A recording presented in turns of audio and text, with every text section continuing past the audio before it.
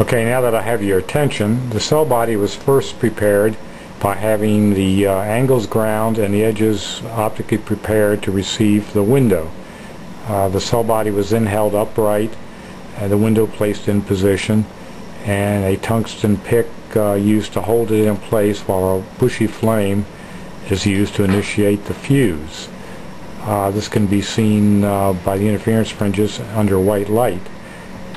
After a fuse has been affected, more oxygen and gas is added to the flame, and a carbon paddle is used to bring the glass up to near the softening point, and pressing down on the window, the fuse is started, which appears as a wetting action on the edge of the tube.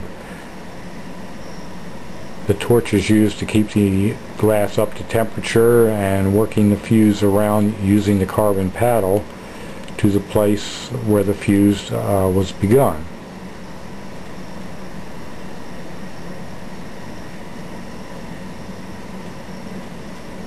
The tube is rotated and the carbon paddle gently presses down on the window to affect the seal, and it's chased around to the starting point.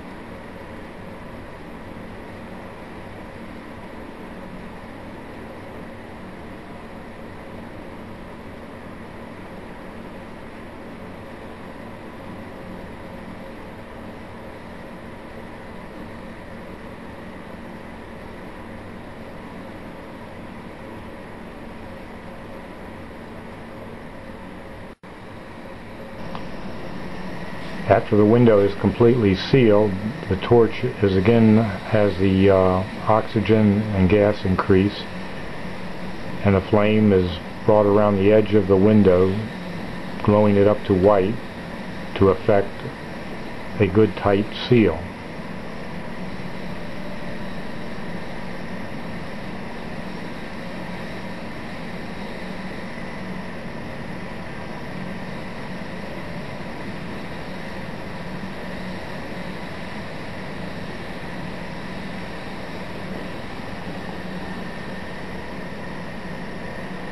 After going around the window edge, the edge of the tubulations are fire polished, because a wage lock type fitting will be placed over these tubes. Then the tube is glowed to white to burn off the bloom.